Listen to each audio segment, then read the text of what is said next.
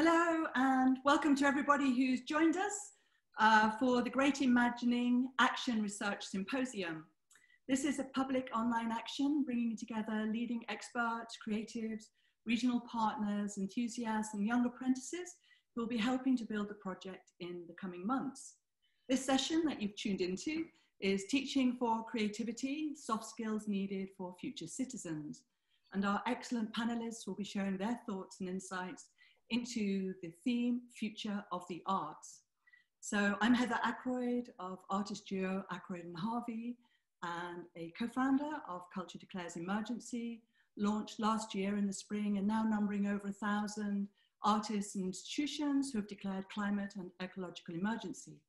I'll be working backstage with Gavin Turk, timekeeping and just sort of like keeping the chat and questions moving. And this session will be presented by the wonderful Sijoni Kwadu, who is joining us from New York. Welcome, Sijoni. And I'll hand over to Gavin to make more introductions to our panelists. And thanks again for joining us. Cheers, Gavin. Thank you. I think we're a bit over moderated here. We've got two moderators and what we've chosen to call what we've chosen to call a presenter. And I don't even know if that's quite the right term, but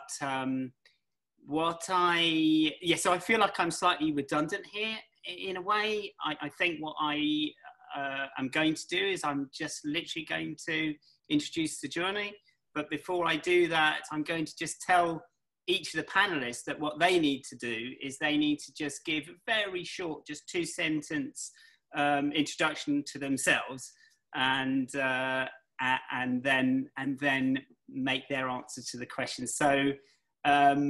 And people do this all the time now, and it really irritates me, but they say without further ado, but I'm not going to say that actually. I'm just going to introduce Sijoni Akwido, who's our presenter for this session. Thank you. Sijoni. Hi everyone, I'm Sijoni Kwadu.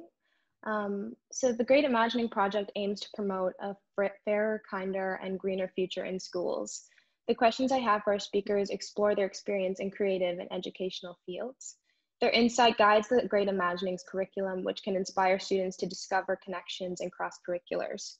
I've tried to make a cross-disciplinary education in my current college at the new school by majoring in multiple concentrations. So I'm eager for students to have this intersectional education at an early age.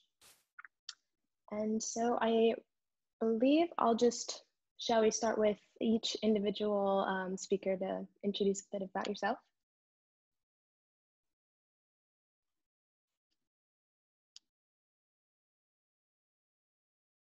Especially with, Joseph O'Connor. I think, yeah, if you would just, Sijoni, if you would probably say, sorry, you need to say people's names to get them to unmute and get going. Sorry, thank you. Definitely. No, it's okay. I would love for you to start, if that's all right. Sure. Hi, everyone. My name is Joseph O'Connor. I'm from London. I'm an artist, curator, and yeah, I'm honoured to be here today. And just launched a new project in Piccadilly Circus, taking over the screen. So that's me.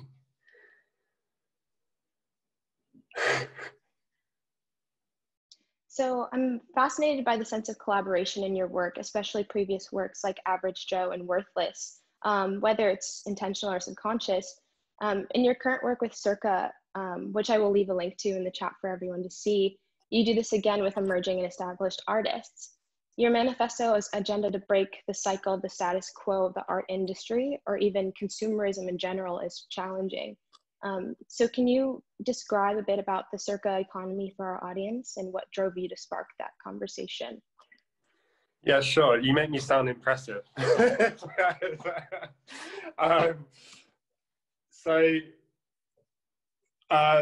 suppose Circa emerged.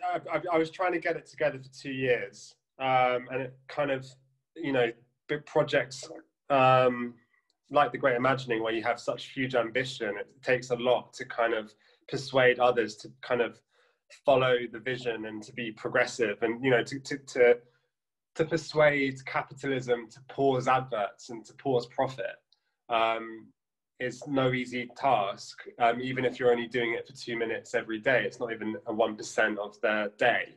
But what was really important, once we managed to kind of, we got the project confirmed in May, and then we launched on the 1st of October with Ai Weiwei, who's taken over for a month, was that the platform would be designed and created in a way that was inclusive and collaborative at its core. It's collaborative with the audience, because without an audience, there's no project. It's collaborative with the artist, because you need the work and you need them to be able to kind of give it a huge amount of commitment. But these are all the different film titles that Ai Weiwei has created for his month. It starts in 1975 when he was in New York, and it runs all the way through to the current pandemic. He just filmed a documentary in Wuhan, and he chose to kind of respond to the brief by introspectively looking into his past, which I thought, for someone who's always looking forward, was quite an interesting choice, especially at this moment in history where I think we've all looked back. But the circular economy is an element, like a subsidiary element. It was a kind of a last minute idea. Can we sell prints to generate funds to then circulate from the pyramid? If the top of the project is like Piccadilly, how can we circulate that back into the struggling, emerging network of artists who are post-COVID going to, struggle to rise up in the way that Ai Weiwei and past generations have? So the idea is very simple, that we sell, initially we were saying we sell one print, but I want to change that word to artifact, because different artists are going to want to create a different object to sell. So for Ai Weiwei, he's made a print. It's £100. It's available to buy on our website on circa.art, and all of the proceeds from that print circulates back. And I'm trying to figure out what we have done is we've made a commitment, we've made a pledge to support the UK's struggling creative community, but we haven't actually figured out how we're going to do it. I just found out yesterday that we've sold £60,000 of prints since the 1st of October. So like I'm pretty proud of how the team have managed to kind of pull that together. And I think that rather than giving out small grants or small bursaries direct to artists, I'd like to maybe give much more considerable amounts of cash, like £10,000 or £15,000, £20,000, and find ways to actually support and make a difference to an artist. So that's Circa, and that's the project. Lovely, thank you. This makes me want to go to Rolly Keating. In the contrast of digital to analog, I really would love for you to talk about the British Library and where the conversation of digitalization is, especially with this theory that libraries might not be needed in the future. Would love to hear you talk about that. And also introduce yourself. Okay, let me introduce myself. Okay, lovely to see everybody. I'm Rolly. And my job is Chief Executive at the British Library, the National Library of the UK. But in an earlier life, until 2012, I spent my time in broadcasting, making TV programs, mostly about arts and culture, and latterly looking after TV channels like BBC4, BBC2. So I got a bit involved in the digital side there. So I'm if you like, a refugee from broadcasting who's discovered the amazing world of libraries in the last decade. And yes, Johnny, you're right. When I took on this job, I was a little bit startled to hear really smart people telling me that maybe libraries weren't needed anymore because we had Google, we had Amazon. So what on earth might you need libraries for in this day and age? And I can only say that for us at the British Library and looking around the country and the world, the opposite has never felt more true. That actually libraries, particularly coming from the TV sector, libraries struck me as this incredibly powerful global network, and they're not branded as a network, but actually there's more sense of shared values, commonality across libraries, library professionals, the people who use them, whether it's public libraries, national libraries like us, schools, universities, prisons. Very, very powerful, independent of commerce, politics, religion, places of safety, study, expertise, and the physicality of those spaces, which is we're obviously missing at the moment quite powerfully in the COVID, is part of the power and part of the discussion. It would be great to animate is how we can actually, even in the age of those digital giants, think about importing some of those library values about free access to information, authenticity, sort of uncorruptibility of the information source, if you like, back into the digital space, because we know how difficult that is. So I guess at the BL, you know, we digitize our collections, of course, particularly the historic ones, but it's been really striking for me in the time I've been here that the more, certainly pre-COVID, that we digitized what we had, instead of the library getting emptier, it got fuller. The queues got longer to come in every day, because maybe digital raised the profile of what libraries can be, but also it accentuated that need to see real people in real spaces face to face. So I think that's the journey I've been on. And I think I provocatively have occasionally said that libraries as a network of information and knowledge predated the internet and may yet outlast it. And I'm not entirely sure what I meant by that, but it still feels true. I definitely think that feels true as well. Hattie, I would love for you to discuss, introduce yourself first, and then share a little bit about your project with Movement of Freedom. It's so captivating and vital for youth, especially on a global exchange level, which I can add a link of the video into the chat for everyone to see. So yeah, if you could introduce yourself and then talk a little bit about that project. Hello, my name's Hattie Warboys, and I'm an artist, movement teacher, and the founder of Movement of Freedom. So Movement Freedom is it's been running for the last 5 years. It's an international project which connects young people through movement. So I work with various groups of children within the UK and internationally, and teach creative dance classes, or kind of classes which provide a safe atmosphere for people to explore and play with movement and to become more versatile in communicating through movement. So the very base of the project is kind of exploring ways of connecting through movement. So then these children connect with each other through the movement, through video representation and film, and through live virtual conversations. So what was your question, Sejoni? Yes, I just wanted you to talk a little bit about Movement of Freedom. Okay. For the audience. Right. Yes. Yeah, so I think in the email from Deborah, it said, what would your dream for the future be if you could imagine anything within your industry or specialism? So I was thinking that what my dream would be within my experience of running this project would be within education for there to be more value given to body awareness and communication through movement, and all the wisdom and the knowledge that lies within our bodies that's so kind of undervalued, I feel, in many ways at the moment. And how, like, even now, for example, we're talking, we're all heads in rectangles, and what about the rest of our bodies? So I would love to see dance classes being compulsory within schools. That would be fantastic. Or I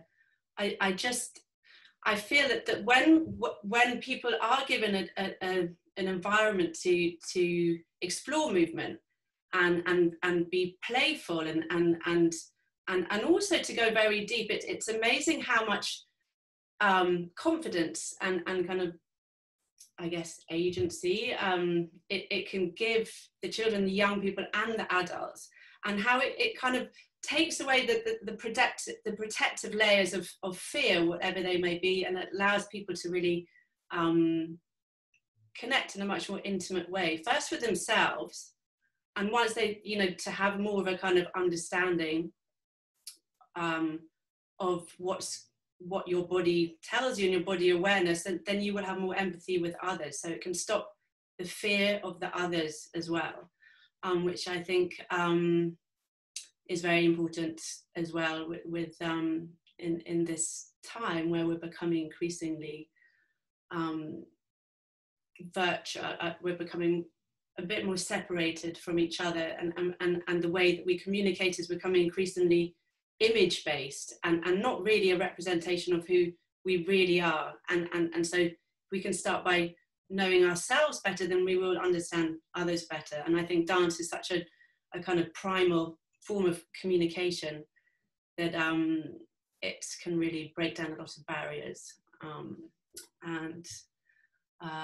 Yeah, so happy to carry on talking if anyone has any questions. Thank you. I'll actually transition to Miranda Jones. Your recent work into art therapy feels very, very personal right now. In this current semester, I've noticed lots of students at my school struggle with their own mental health at an increased level. And there's a real desire for positive change in this mentality to like not have to be stuck in that. So with your knowledge also as a parent and a like avid community artist, and now recently art therapy, can you first introduce yourself? Sorry, I keep forgetting that. And then can you share how this current period we're living in has impacted your practice? Sure. Okay. So I'm Miranda Jones, also known as Miranda La Mutanta. I'm an artist, and I've done lots of community arts projects over the years, including with the House of Fairy Tales, which I guess is why I'm here. I'm also studying integrative art therapy at I8 in London, but I only just started, so I do feel like a beginner. But I've long kind of noticed how, you know, for me anyway, all the arts is therapeutic, and I've long noticed like how powerful art practices can be in terms of healing. So I guess that was a motivation for getting deeper into that with the course. And in terms of answering your question, community arts, obviously the work is really thin on the ground now, like with so many things. The other thing I've got in my background is a lot of festival arts, a lot of stuff that, you know, in more underground settings like squats and protests. Obviously festival arts, that's dried up. So that motivated me to look into the art therapy. But also I feel like everyone needs it now. Everyone needs therapy. And, you know, if we're talking about trying to engage young people, you know, and I love the idea of this project, asking young people to imagine the future that they want. This seems like, you know, such a brilliant, important thing to do. But before you're even going to engage them, there's layers and layers maybe to get through, because in lots of cases there's trauma or there's barriers. So like what Hattie was saying about the dance and the movement, I think you almost need techniques like that are going to open up the space and are going to involve and relax young people, and then the answers are going to come out. And I also think we need to be talking to the young people themselves. I had a quick straw poll this morning with young people around me about what kinds of things they would want to do. You know, what would inspire them, what would draw them into this project. Is that enough? Yes, I almost wanted to ask you about what they said, but yeah, I can tell you if you want. Yeah, I would love to hear that if that's okay. Yeah, well, one suggestion, I was like, what art forms would you want to do? What would actually get you excited? And one suggestion was makeup. And, you know, she was talking about how that's how she loves to express herself, is with her look. And, you know, so she'd want to go into that more. And that brought out a conversation about, you know, feeling restricted by uniforms, feeling restricted by a lot of the rules in school. And it was like, well, imagine if there was 2 weeks where they didn't impose any of that on you. And then Pearl was raising the point of like how a lot of the time feels very negative at school because the teachers are just, you know, really giving you a hard time a lot, and you know, they're giving the whole class a hard time for the behavior of a few. That's quite standard, isn't it? And there's a lot of criticism in the atmosphere and how exhausting that is. So imagine if you could remove that temporarily or permanently and see as an experiment, okay, so no criticism, no negativity. What else came up? Oh yeah, amplifying, like talking about Black History Month and like how could you amplify that and do more around that. Music that was actually relevant music, the kind of music they're into, that came up. And then the other suggestion was like, was something that I'd written actually, was to have like a whole big variety of different things to try because everyone's different. So to be offering loads of things to try. So that's what we had from the 3 young people around me today. Lovely. Thank you. Sorry. For Hana Yamin, I would love for you to begin talking about your engagement with communities as an environmental lawyer in your current role, which encompasses building environmental and creative spaces for artists/citizens. Can you share a bit about Think and Do in Camden and who you are? Well, thank you. Thank you so much. So I could listen to the other people really a lot. So a lot of my professional life, which I've engaged in international climate negotiations and been part of the UN and worked with small island states and vulnerable countries, you know, has been very much based on science, and particularly, you know, in the last sort of 20, 30 years or so, especially now, the main sort of dominant sort of narratives and base of knowledge has been economics and traditional economics, you know, so very much, you know, how much is climate change going to cost humanity? You know, how do we share the burdens of action? Who is going to be impacted? How do we deal with, you know, industries that are badly impacted and so forth? So this has been my bread and butter, and you know, the background that I had also having done sort of politics, philosophy and economics. These are the dominant sort of narratives which public policy is based around and which we come to. And my turn to community is really to find other forms of knowledge, other knowledge holders, other voices, other disciplines that really can challenge the dominance and in effect challenge mainstream society. So, you know, I really liked what Joseph O'Connor said at the beginning, you know, how do you get capitalism to pause and question itself? So how do you get the mainstream thinking, which is, as I said, based on rationalist economic paradigms, you know, based on the mind-body split, based on an extractivist, privatized ecology, you know, how do we get to challenge that? And I feel that actually increasingly, after having worked for decades with economists, you know, worked with decades with academics, the only way you could challenge it was to turn your back on it and to start anew and to create your own knowledge base and to create new knowledge holders and to empower and encourage different and diverse new voices. So a lot of that would have to be done outside of schools, which are frankly institutionalized and replicate the very thing that we want to sort of challenge. And so this idea, which is feeding off many different experiments, was to try and create the new commons, but to do it without money, because money is also the currency of mainstream power, and to do it in ways that privilege the young people. So usually teaching is from older people to young people. Let's try and turn that round on its head. You know, people who are situated in their local communities first and foremost, working class people who are seen as less educated, you know, less knowledgeable even about their own circumstances. Let's bring the history of the global South and the way in which that history has been erased, marginalized and still not told. How do we do that in the current context? And so one of the sort of opportunistic, so we've got to do this opportunistically because, you know, we need to do that. So on the back of the climate and emergency movement, you know, we persuaded Camden Council, which had declared a climate and ecological emergency, to convert and give us and collaborate on setting up a temporary, agile, nimble space on the high street in Kentish Town, and to convert what was a closed shop into a space where you could not buy anything, but where you had an experimental space for communities to come together.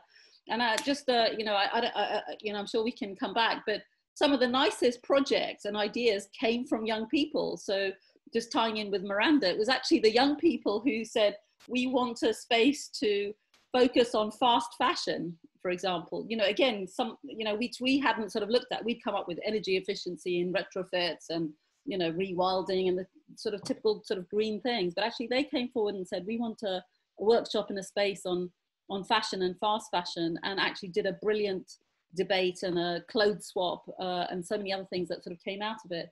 So I think what we're trying to do, and Camden Council is committed to rolling out these spaces now across Camden, and I'm trying to find ways in which other groups can create their own permissionless spaces, is to create new commons. In fact, these are new commons, and we need to create the new commons and create them in ways without waiting for philanthropy, without waiting for someone else to hand us the money to start on them. So that's kind of difficult, but actually we're pioneering ways in which the gift economy, volunteer-based efforts, and those who are able to afford and can pay for certain things can take a step forward, and to sort of tap into the hyper-local spirit that is necessary to in fact topple the mainstream overarching sort of structures that there are, because it can't come from the top, it has to come from the bottom, and it has to come outside of and be a new form of power. So that's kind of a little nutshell to what I'm doing, and why I'm doing it is because I've spent my whole life, frankly, trying to do it from the top and do it through treaties and law and economics, and that's great and that's really needed, and I'm not saying it's not necessary, but actually the missing bigger piece of effort is local, it's hyper-local, and it's based on new and creative use of spaces and new and creative teachers as well, so who are every day and all around us. Thank you. Thank you. I actually want to ask you a little bit more about the new commons, because I think that's a new concept for myself. Can you describe what exactly the new commons means for our audience? Well, yeah, I mean, basically over the last 300 years, the spaces and land, for example, that was held in common, owned by a community or governed by a community, has been privatized. And the same has happened for community centres, which are communal spaces often funded by council. So the spaces that we have, the state sector and the private sector, but there was a massive, in essence, third sector, which was owned by different kinds of communities. So whether it's playing fields, whether it's recreational facilities, whether it's through the process in the UK of enclosure, common spaces, common land was privatized and given to private people for the benefit of private consumption, essentially. So how can we create the new commons? And I think it's by taking over pavements, taking over public shops on our high street that are closed and disused. It's reimagining the forecourts of schools, places that are already paid for, frankly, by our taxes in some cases, or where we have a massive sort of control, and putting them back under the control of the community. So that's what we're trying to do under Think and Do, at least what I'm trying to do under Think and Do.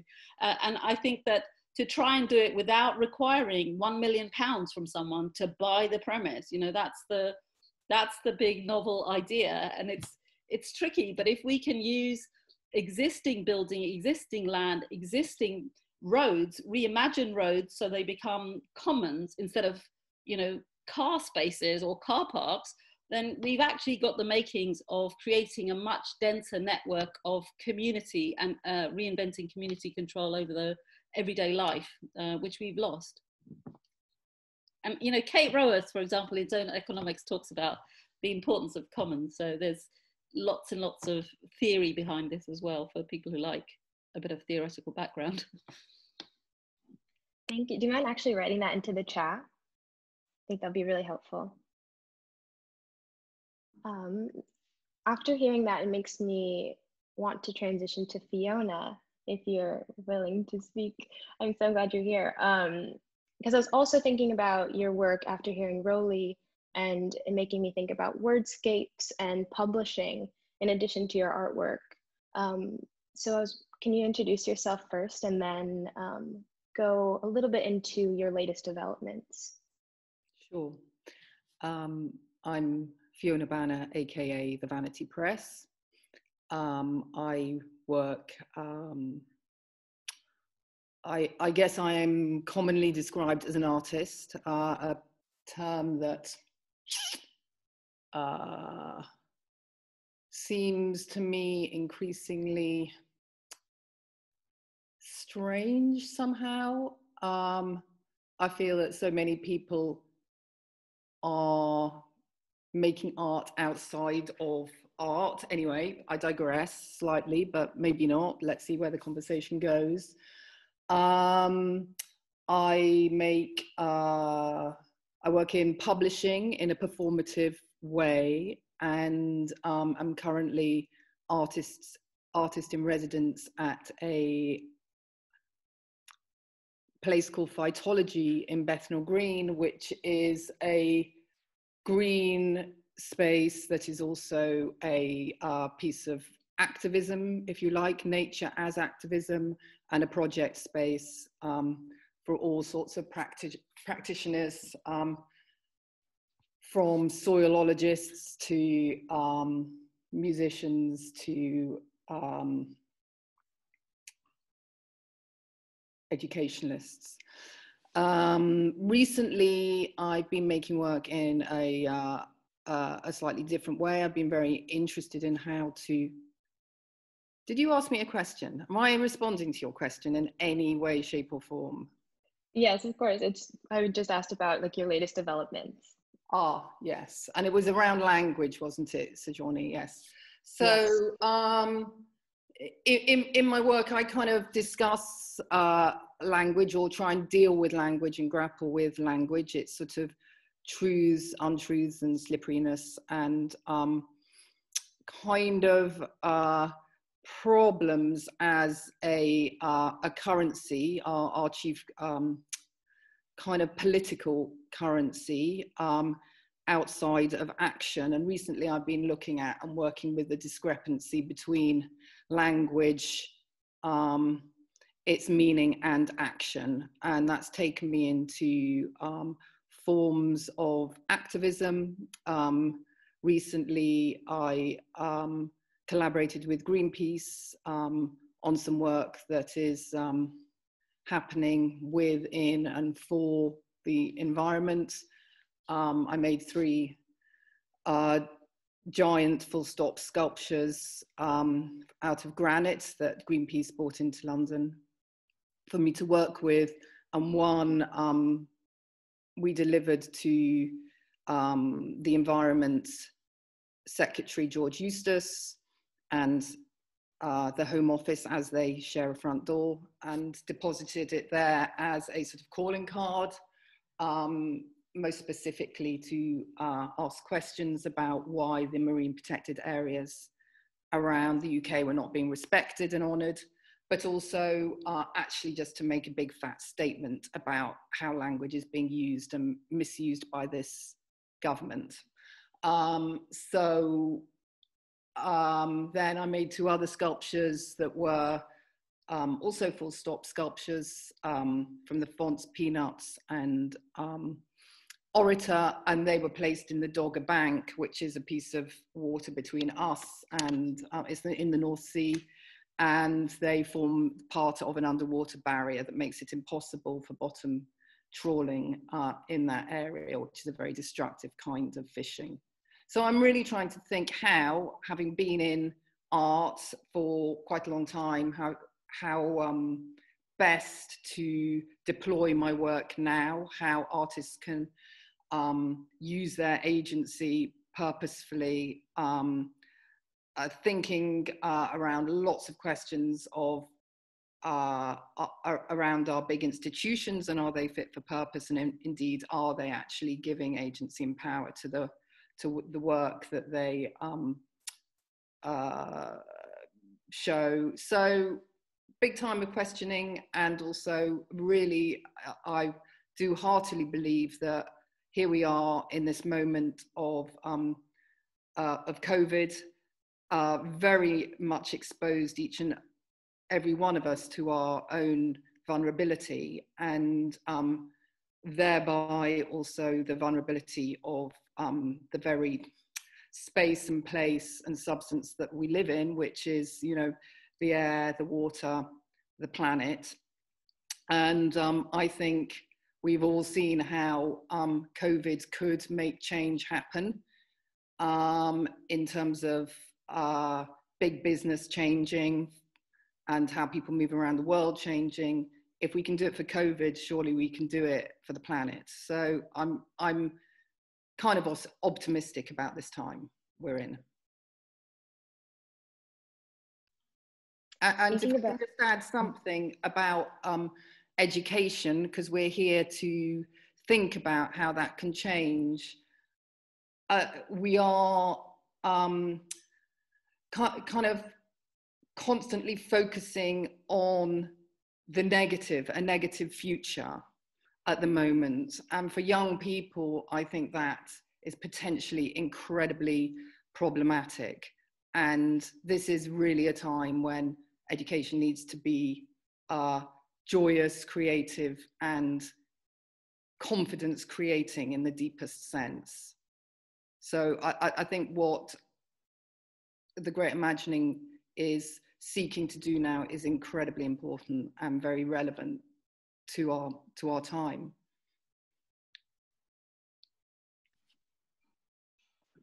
Thank you. Jude, I would love to hear about your practice with being on the stage and on screen. The Great Imagining uses theater and storytelling to inspire students. So I'm curious if you can introduce yourself to the audience and then share a little bit about your latest developments with acting. You're still muted. There we go. Hello, Perfect. hello everybody. I'm sorry I joined a little late. I think I turned up in the wrong meeting initially, but I found my way here. I'm an actor. I've been an actor for some time now, probably over 30 years in all. My early days was spent, I heard someone talking about community spaces and their transformations. This was the early 80s, where perhaps you could describe London as something a little bit different, where almost every borough seemed to have a community art centre. And it was very much that, it belonged. And each borough seemed also to have a theatre company attached to it, which was my way into the profession, because I had left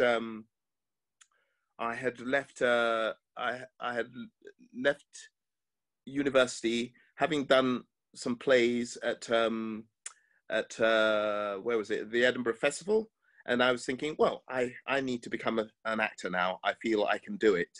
And there was a closed shop and everything, and eventually that was my route in. I had to leave. I had to leave that behind and just get a proper job. And it was at an art centre, community art centre in Newham, the Tom Allen Centre. It used to be opposite the Theatre Royal Stratford. And it really belonged to the people. You had, it was the model, I think, you were talking about, Farhana. I hope I pronounced your name right.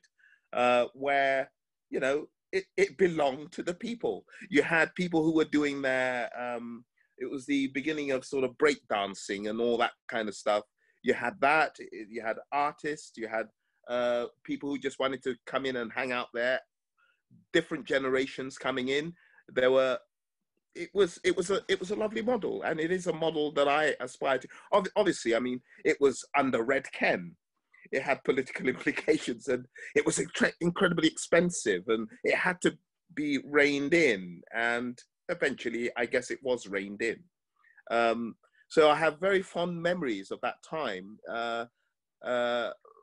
of London, and I don't know how far afield in the other cities it was replicated, but certainly in London there was this ownership of spaces. the access to it was extended in a way. Everything was free. There was a spell, I think, a little afterwards where not everything was free. Your access to museums and exhibitions and what have you. It was a lovely feeling of ownership. But I became an actor there. I joined the theatre venture and got my first professional sort of contract because there was an equity card involved. And I then went to drama school, and not really wanting to, under the pressure of my father, having given up a potential career in architecture in order to become an actor. So I went to drama school and then came out, and I've been practicing ever since, mainly in theatre. And I guess I've always found theatre an incredibly important part of general education. And it was probably crystallized in a trip I made to America. I think it was in 2013, if my memory serves me right. It was with a group called Actors from the London Stage, which essentially was a theatre company with 4 actors, no directors. You devised the Shakespeare between yourselves, and the remit was that whatever you came up with in design and everything could fit into a suitcase, and obviously no sharps and so on, because it would involve a lot of traveling across America. And also for ease of production. I remember doing this, and part of all the remit also was that you would, at each university you turned up to, you would meet the faculty, and they would speak with you. You would perform three times, perhaps sometimes a bit more than 3, at the university in the week you were there. And the rest of the time was taken up also teaching. And they instructed you as to what they needed. It was kind of using drama as a sort of tool of education. I remember famously, I mean, it was used in sociology classes where I got a lot of bum classes to teach. Well, very difficult, I thought. Sort of like, the one was on rhetoric and presentation, I guess. And one was very practical. It was to a class of engineers who were going to use Shakespeare as the model, a tool to help them present their work. Some of it very dry and sort of by chemical engineering phrases and so on. But actually, they took to it like that. It was amazing. It was amazing how these dry sort of presentations suddenly became full of humanity. And I don't know what I'm talking about. I'm just going on and on. Tell me if I'm being relevant or not. You're probably thinking, what on earth is he on about? I guess what I'm talking about is essentially I'm trying to sort of say how important I feel these educations are in our lives. Part of the questions raised by this program is about, how do we make sense of ourselves? How do we see the world? It's by constructing stories. You all know this. It's obvious, and I guess I'm just like impassioned with that. And that drama really crystallizes it because it's active. I remember sort of my kids were like yours, Gavin, went to Steiner School. I mean, and I remember sort of something very telling in that thing is that when they were in kindergarten, and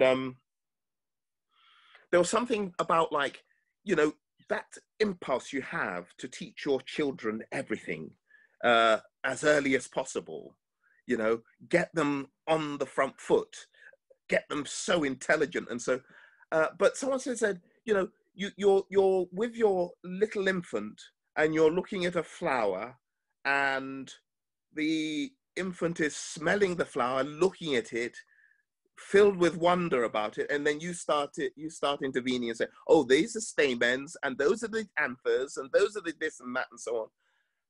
The question was, why do you restrict the child to these definitions, these received definitions? They may have a truth in them, but reserve those truths, let the child experience it.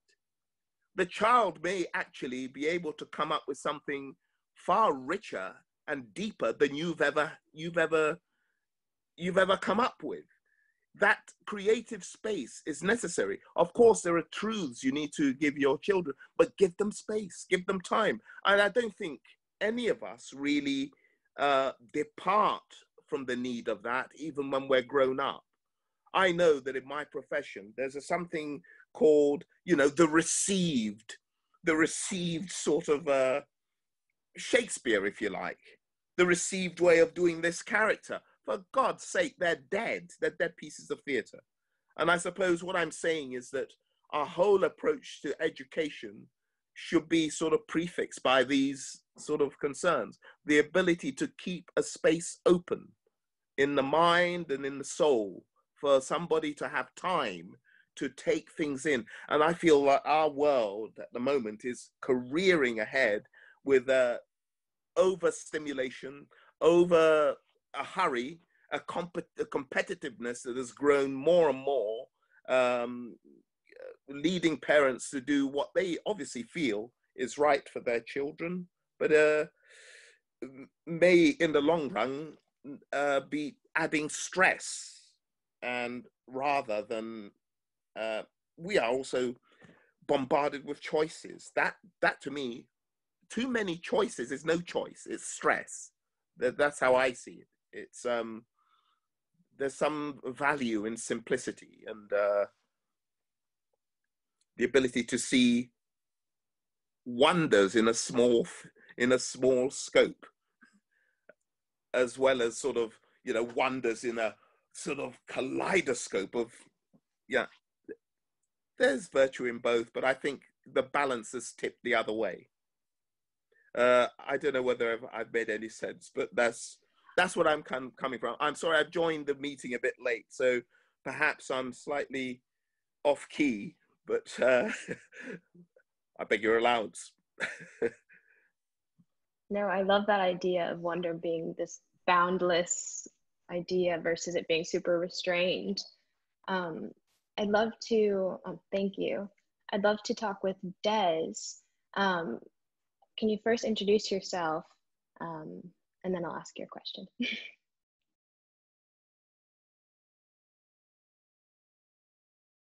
Oh, you're muted, sorry.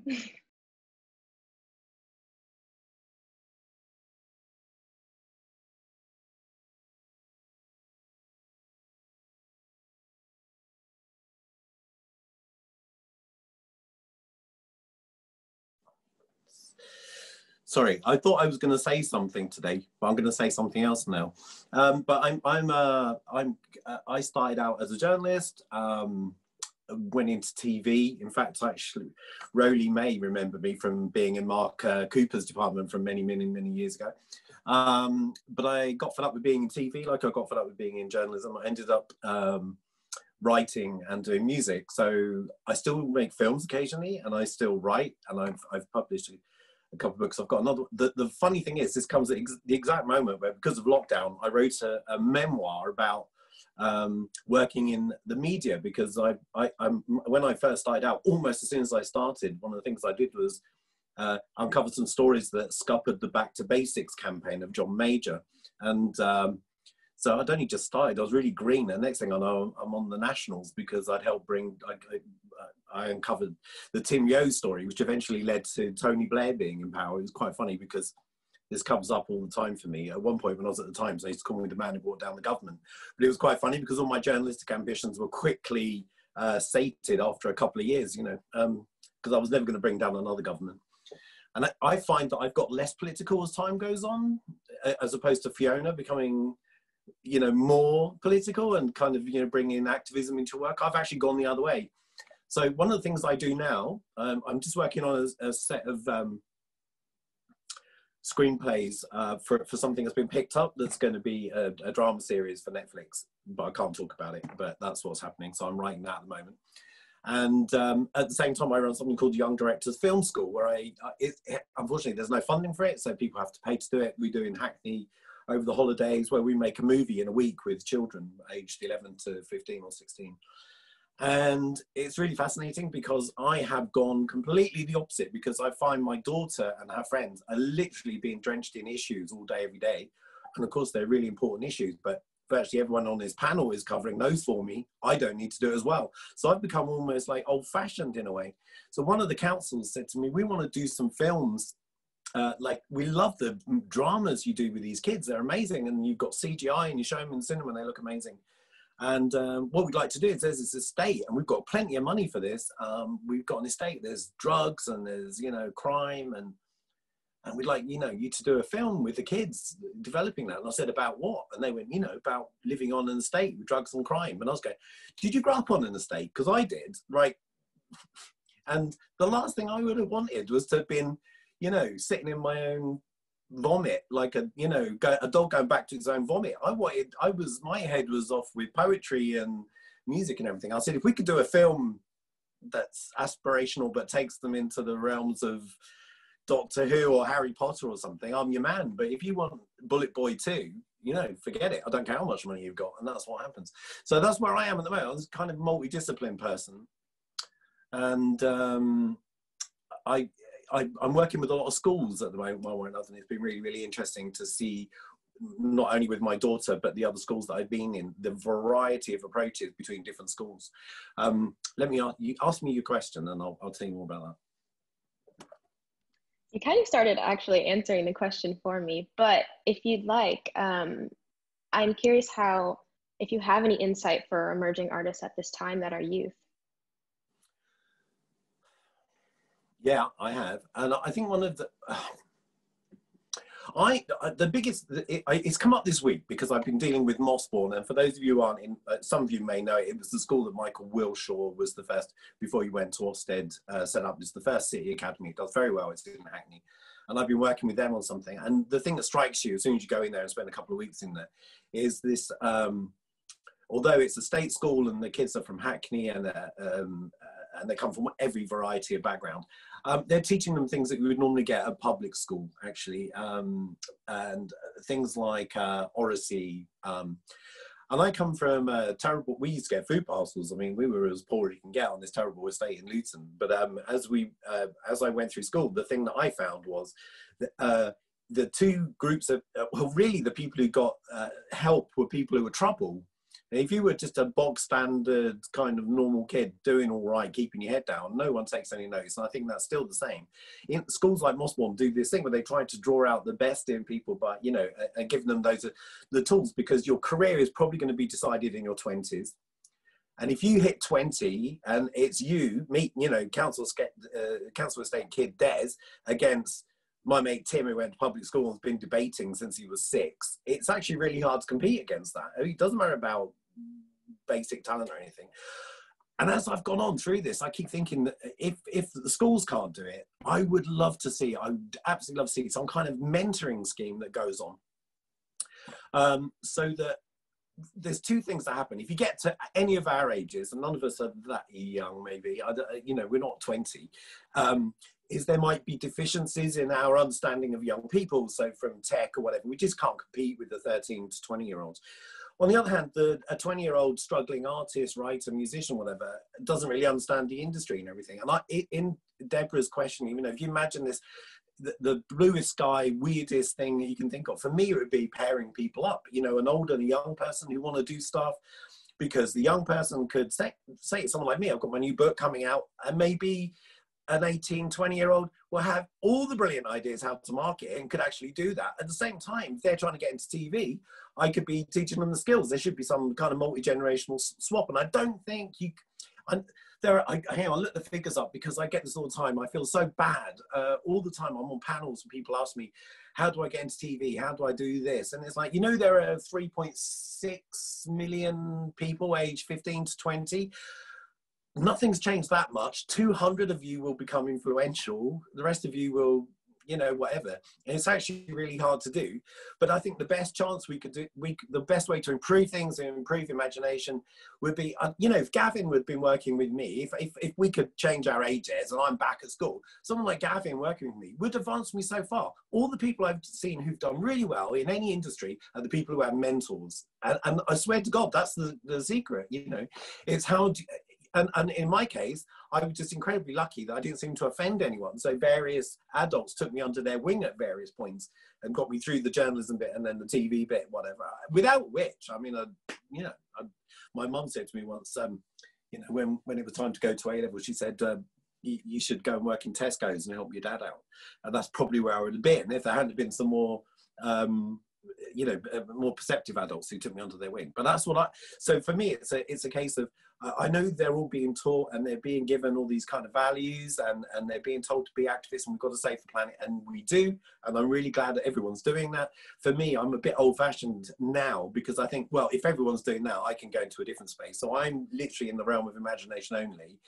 And although issues will come up, it's really funny. The kids don't, in spite of everything they're taught, if we're doing a session, improvising a story, there'll be one really articulate person in the class who will say, let's bring in global warming or something. The rest of them are off in Doctor Who territory and the issues are hidden below. So I still like to play with that bit, knowing other people are taking care of more politically conscious things. I mean, I would hate it if we suddenly went back to an era where no one was. But I think it is about nurturing unseen talent in a way, and I would love to see a scheme. I do mentor people. I've got 5 or 6 people that I look after for exactly that reason, and it's really amazing. One of them, I watched her. She dreamt to be a journalist, and she had everything going against her, and she's now a reporter at Al Jazeera, and she's been covering the Middle East and everything. And I know she would say I played a part in that. She did the work and she was the clever one, but you know, we developed her to make sure that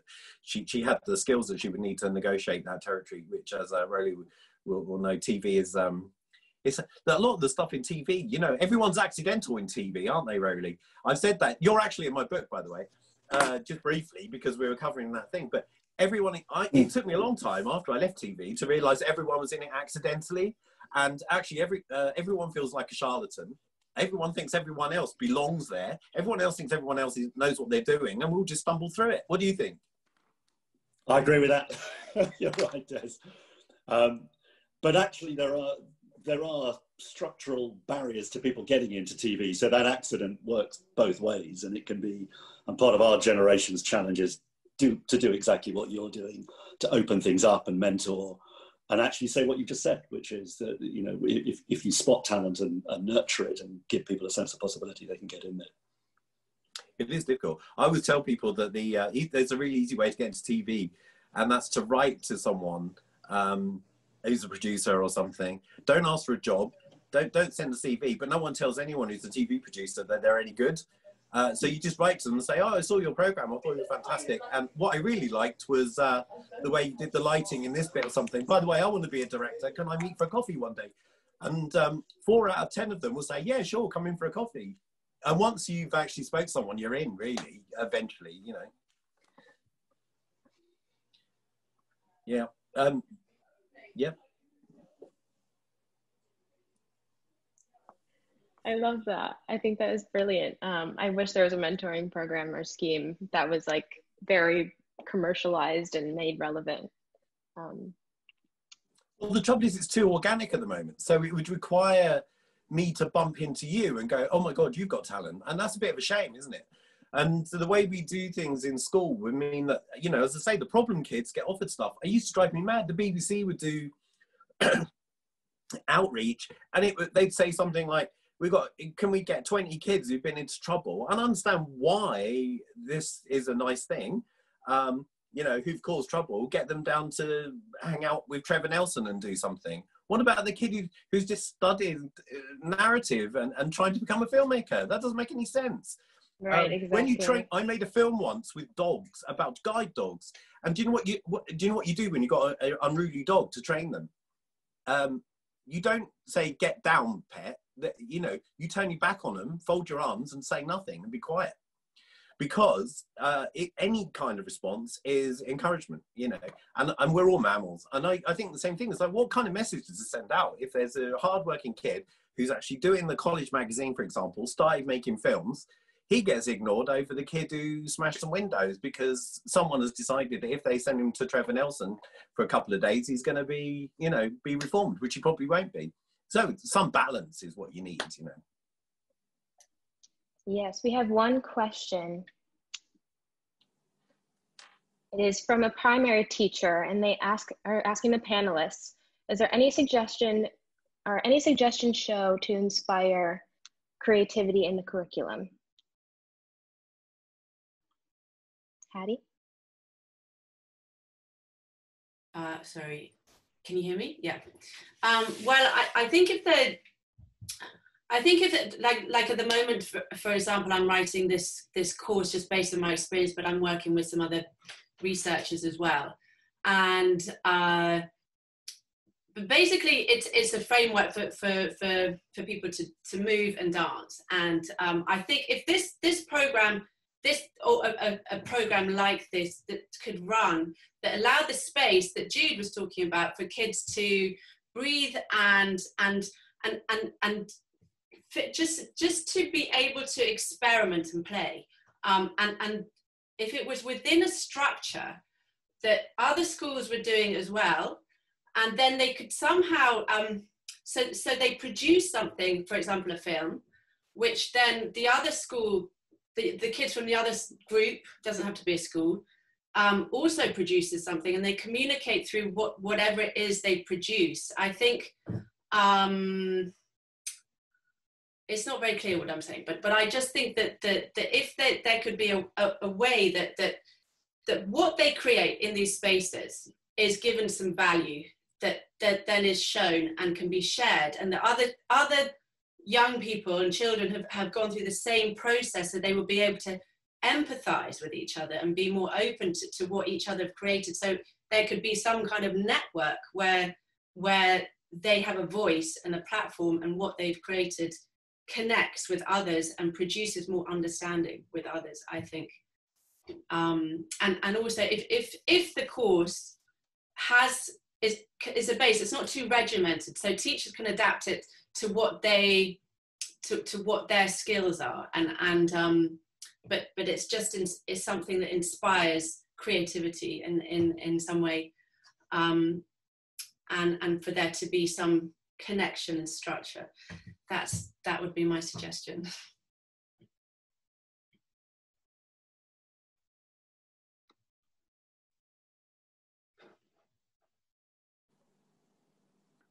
One of the things we found with film school is if we're doing the main film, which maybe involves 15 people, we work on the story together, we structure it, and you can see that they contribute, but they don't have ownership of it, because I'm going to structure it and put it all together and shoot it professionally with cameras, whatever. And because film production, it means that maybe 4 of you are working at once if they're helping crew, right? So the rest of the time we give them iPads and put them into groups of 2 or 3 and say, go and make your own film over the week in the gaps, and you can do anything. And I'm not going to restrict you. I'm not Ofsted registered, so I don't care what they do. As you know, I tell them not to swear and not do anything, you know, sexual or, you know, racist or stuff, and then I just leave them to it. That stuff is, our stuff's brilliant. It looks great. It's really professional. You can show it in the cinemas. The parents come up afterwards and go, can't believe you did that in a week. But their kids, their films are mental. I mean, because they'll go off and they start experimenting with form and structure. They get no instruction. They're just being given license. And I give them the iPads and say, you can go and do anything. And I will give them, I try not to, I don't hold their hands at all.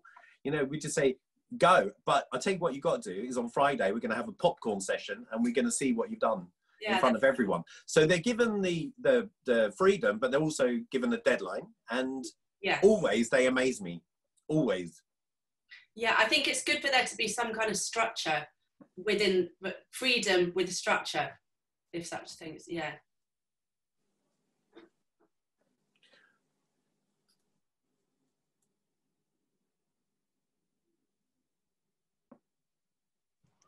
I think as well with the advancement of like technology at the moment, the kind of the analog and the digital, there's such a big increasing disparity between the two, and I haven't been in an art classroom since I left secondary school, so I don't know how much the Tory government has affected tangibly how art is being taught and educated in schools. But from kind of introspectively, like thinking back on my time at school, from a personal perspective, like I had a really tough time at school. I hated it, and I was really quite like bullied for being gay, and I was too young to even know what that meant, and it was just like a really kind of traumatic time for me. But the one time where I was like a superhero was in the art class, because I could draw better than everyone in my whole year. And so then kids would like crowd around my table to see what I'd produced in that classroom. But what I find problematic about that is that it's not the kid that can draw the best reproduction of life that is the best art student. It's not the kid who is able to paint or, you know, sculpt the best. And I think that where art education fails kids is that it doesn't allow them to find their own superpower. It doesn't enable them to actually identify what skill or talent they have in their kind of Giacometti squiggly line that has actually got beauty in it. And so I think that part of what is needed in art is like a connection into kind of mental health. It's a connection into philosophical debate, discussion, and it's really about widening the horizons of what art practice means into a more holistic whole. And so that really then needs to feel, and I think based on what Fiona has said, and there was a comment, Des, that you made about, you know, the movement from art into activism. I mean, talking from my Weiwei's quote, like, you know, you can't really be an artist today without being an activist. And so it's like, if you are raising kids to look at the world, these are kids that are going to have to pick up the problems that a generation or two ahead of them have created.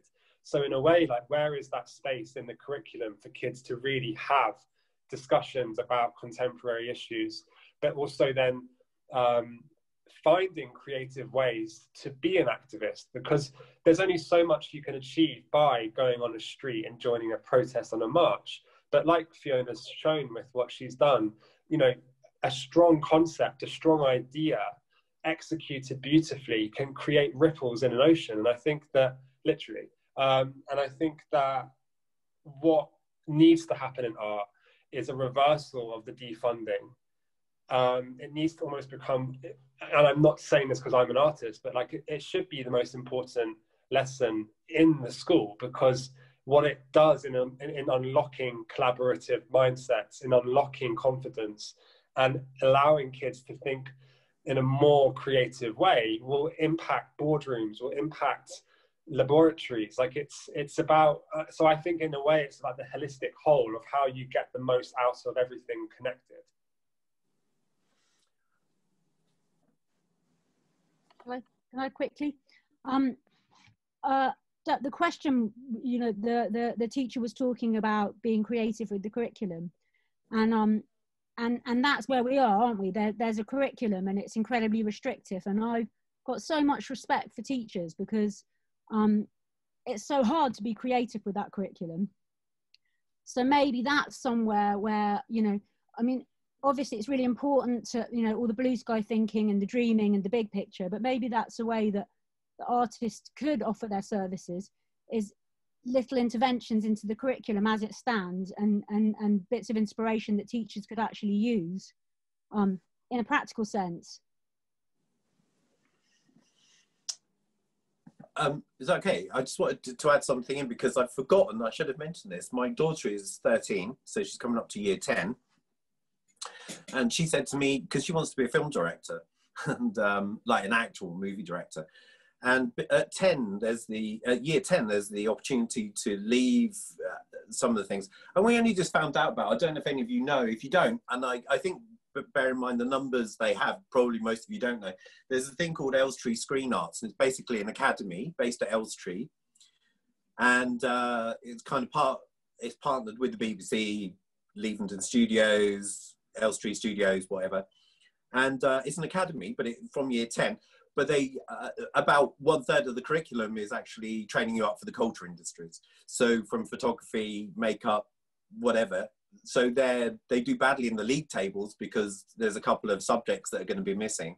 But 1/3 of and it's a really, really interesting thing. And although we're in Hackney and it's going to be a good hour and 20 minutes, she actually found out about it. She looked into it and she said that's where she's going for year 10. So we've got to go and apply for it. Because what she'll be doing is so she'll probably, I'm not quite sure which bits, she'll obviously be doing maths and English and stuff. If you haven't heard of it, look it up. Elstree Screen Arts, it was the UTC.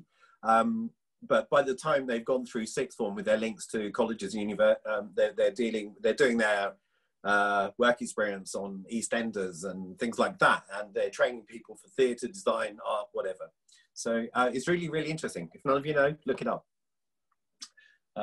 Elstree Screen Arts, which is esaacademy.org. I found it. Thank you for that resource. Sorry. I just wanted to wrap it up. I'm sorry, Jude. Okay. To end it like that on you. Thank you all so much. I wish there was way more time to keep talking about this, and this can be a conversation that can always happen outside of this session. So Gavin or Heather, if you have anything else you'd like to say or share before we wrap things up. I'd just like to thank everybody. It's been really fascinating, and everybody who's attended as well. And I think we can really distill some really fantastic points from this as well. And I just feel that it has to start on this, at this level, this sort of crucible, this thinking, using the imagination and the power of our experiences and our criticality, along with our creativity, to start to move and address what's really, really necessary. And, you know, personally, just, you know, hearing what Joseph was saying about his experiences at school, and I was at school years and years and years ago. And actually, I really hated exams. They made me feel physically sick. And I was so upset and angered when Michael Gove reintroduced just the point basis of the exams. I felt it was destructive, because I actually think that continuum of learning is really fundamental. Process. You know, at any point, children can be exposed to all manner of crises at home within themselves, and to put everything onto a test, I think is really a very bad choice. So I think all of this about really trying to open it up and allow a lot more kind of flow between different areas. And, you know, placing into that the sense of kith, the sense of place, the sense of space, the sense of the local, the sense of the trees, the sense of the birds, the sense of the flowers, the sense of the butterfly, and the scent, the smells that we have in these places as well. I think there's a whole new sense of place that is really there to be explored and brought to the surface. So yeah, I'll pass over to Gavin. Well, thank you all for attending this, for showing up, for saying your bits. It's all been absolutely fantastic. Very, very interesting. Thank you so much to Johnny for looking after us all. And yeah, there is a lot going on in my head actually now.